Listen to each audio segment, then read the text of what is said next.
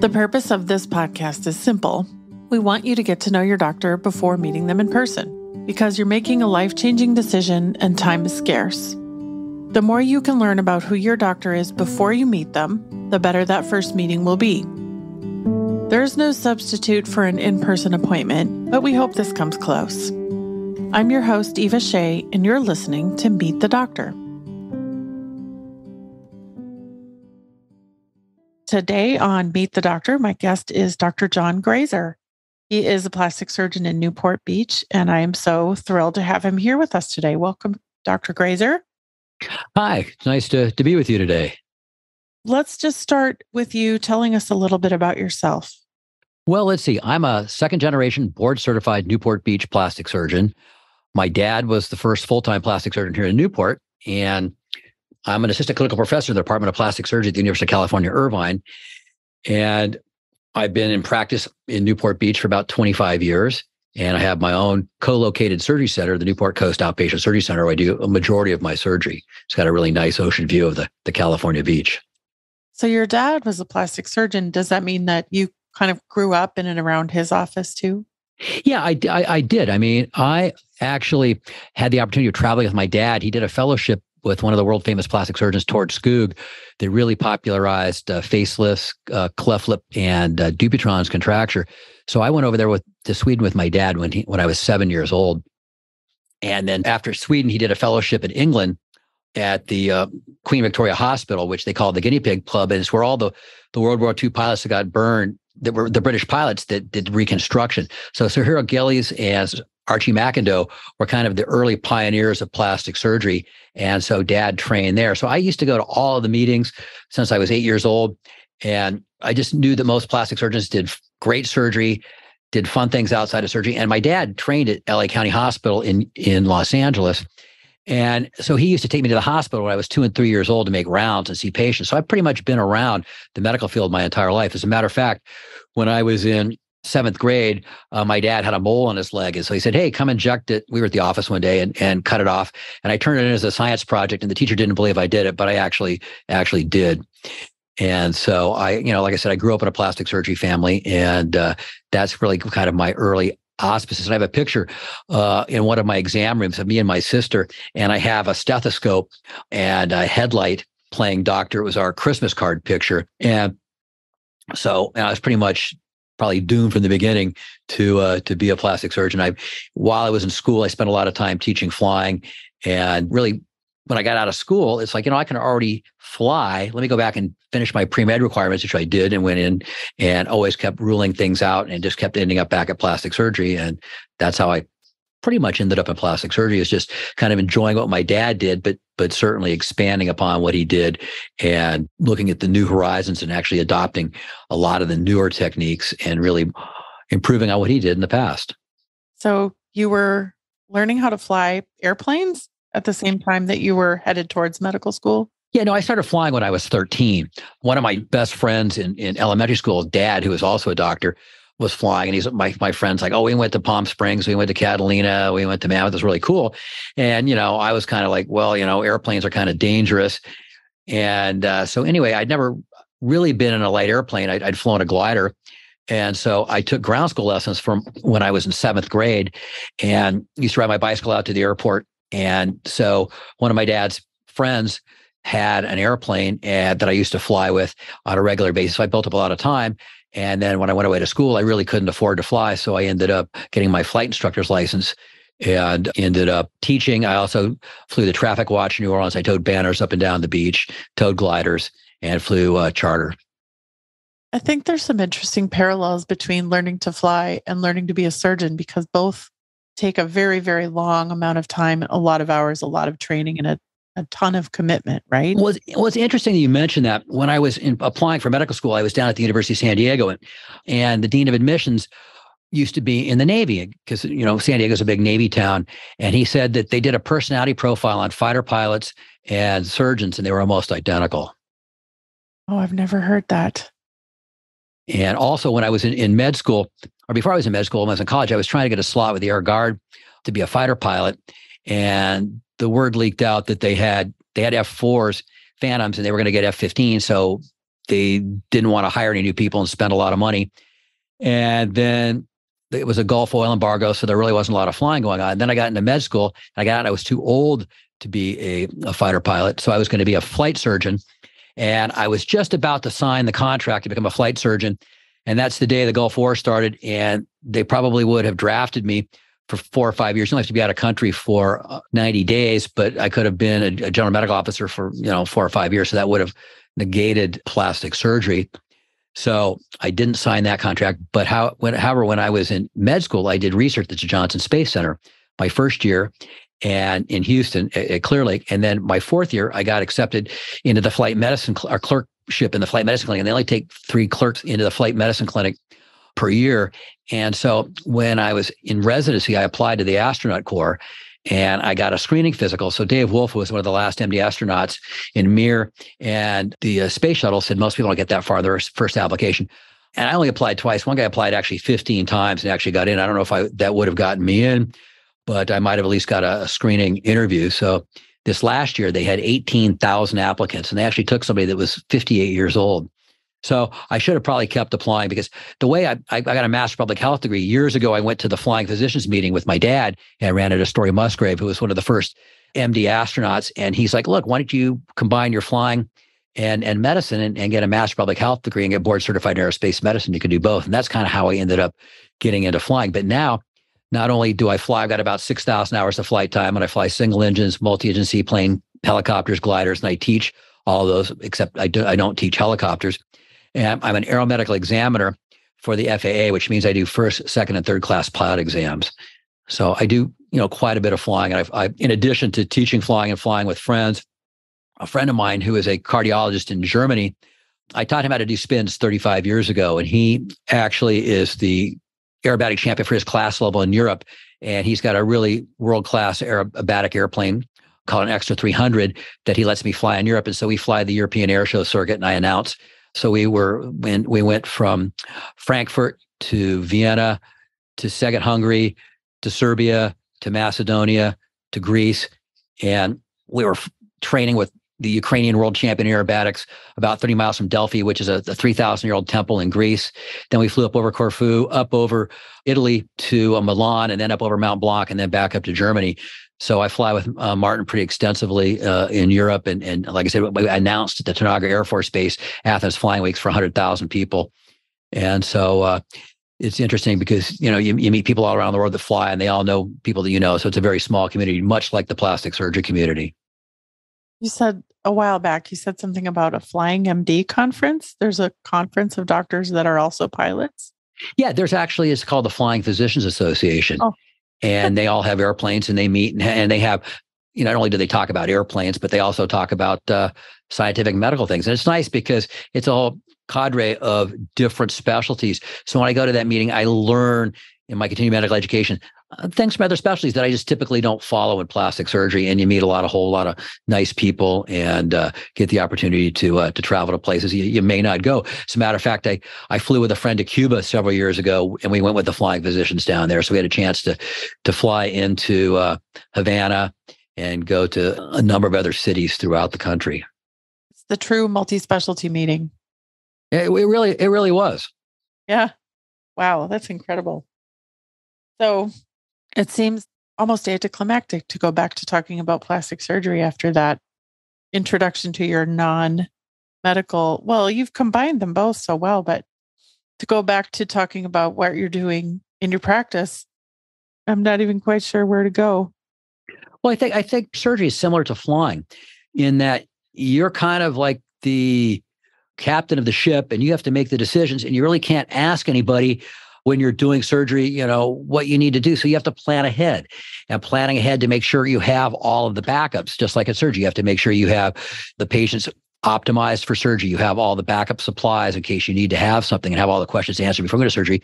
Just like flying, you have to do all the pre-flight and inspect and examine and make sure everything is safe, just like flying. So surgery is kind of like flying in that when I'm doing surgery, I have somebody else's life in my hands, but when I'm flying, I have my life in my hands.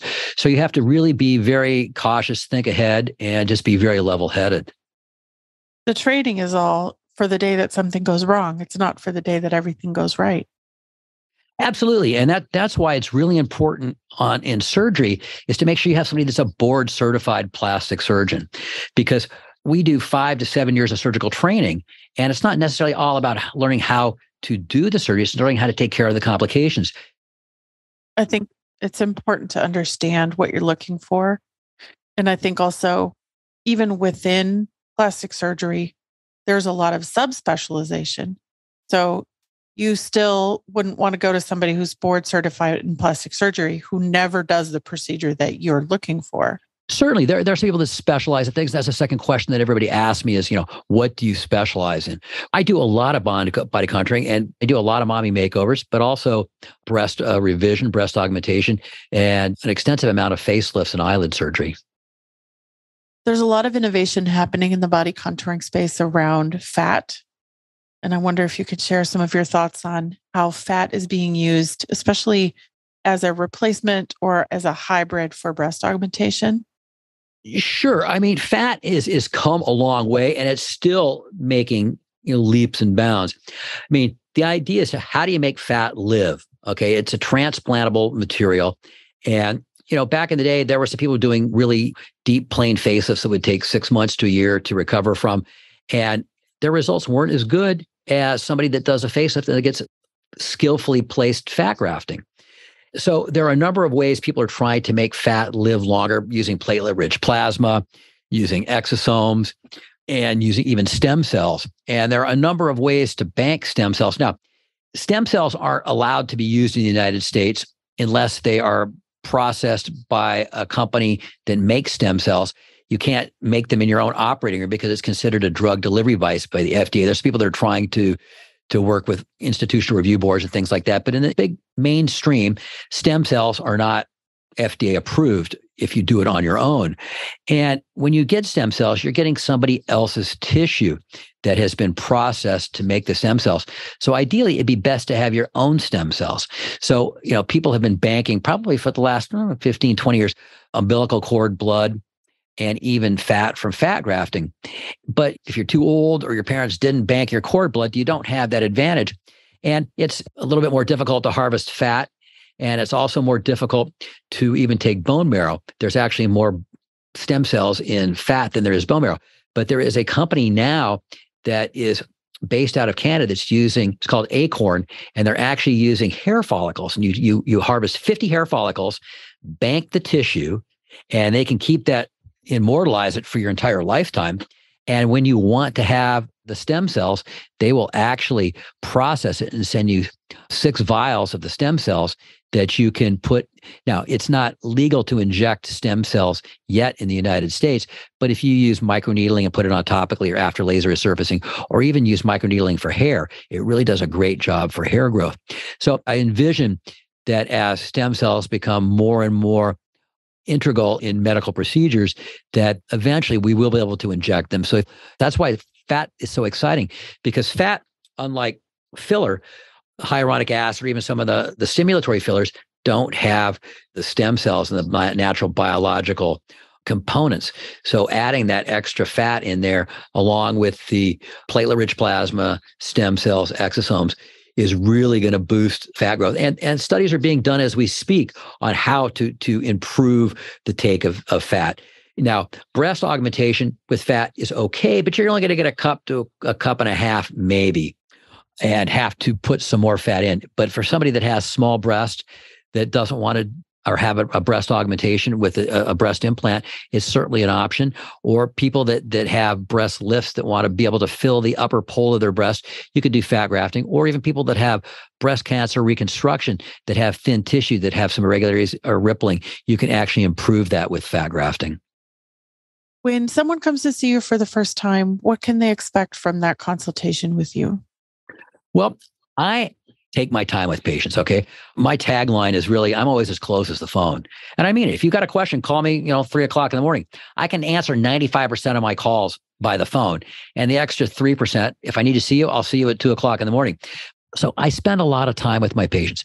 So when somebody comes in, I know why they're there, but I want to hear from them why they're coming in. I want them to tell me in their own words what they're coming in for. Then I already have a health history, but I've skeletonized their main past medical history. But I go through everything and ask them unobtrusively. I start out first with their allergies and their medications. And nobody likes to tell you how much they weigh. So I get their height and weight. Then I want to find out what nationality background is, because I want to see how their skin handles the sun and how much sun damage they have. Because especially in Southern California, there's a lot of sun damage and environmental damage that I need to take care of. Then I want to find out what their medical problems are and what their social history is, whether they smoke, whether they drink, what kind of recreational drugs they may or may not do, and what their family history is. So number one, I can tell if they're going to be safe to do surgery. This whole business is about safety and trying to manage expectations. I want people to be happy. So I want to make sure that I'm going to be able to deliver what they want and they're going to be happy with their surgery. So after I go through the whole history, then we sit down, and I usually start with my skin health talk and talk about how it takes 42 days or 6 weeks to make a new skin layer. And as we get older, the deeper dermis gets thinner, and there's a number of ways to correct that. And I tell people that if you went to the gym with Mr. Universe today and hadn't worked out, you would come home, feel 10 times worse, wouldn't see a change. And it's just about the same thing with skin health. It's going to take 6 weeks to make one layer, 6, 12, 18, 24. You can't go weeks to see a change. So you can't go to the gym and get 6-pack abs in one day. Just like you're not going to take, 40 to 50 years of sun damage and improve your skin. It takes a while to get there. So I give them my skin health talk. And then we talk about, a lot of people in their 3rd, 4th, and 5th decades may not be ready to undergo under the knife and have surgery. So they want to try to optimize all the benefits they can using, fillers, even fat grafting, skin health, and our different cream programs, or even doing laser resurfacing. So I give them the options, and we start with the simple and work to the more involved invasive surgery and let them make the choice. And I can kind of guide them into what direction will be most beneficial for them. And you don't have to do everything at once. You can start, one step at a time and get used to doing things. And oftentimes people don't know what plastic surgery is about, or they come with a picture and say, I want to look like that.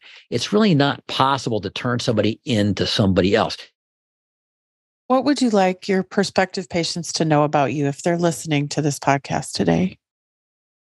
I think that I would like people to know that I'm as close as the phone and that I'm very honest. Ask me what you want to do, and I will give you the answers. It may not be what you want to hear, and you may not want to proceed in that direction, but at least I'm going to give you my honest opinion. So I think what I'd like patients to know is I have a breadth of plastic surgery. I've been around this my entire life. I'm the past president of the Orange County Plastic Surgery Association. I'm also an assistant clinical professor at the Department of Plastic Surgery at Irvine. So I work with the residents so I can stay on top of the cutting edge procedures. And, I go to meetings around the world. And so I have the advantage of having a long history of plastic surgery to not only give me the foundation to work with, but the ability to look at the newer procedures out there and work with the leaders in the field to really, develop some cutting edge surgery.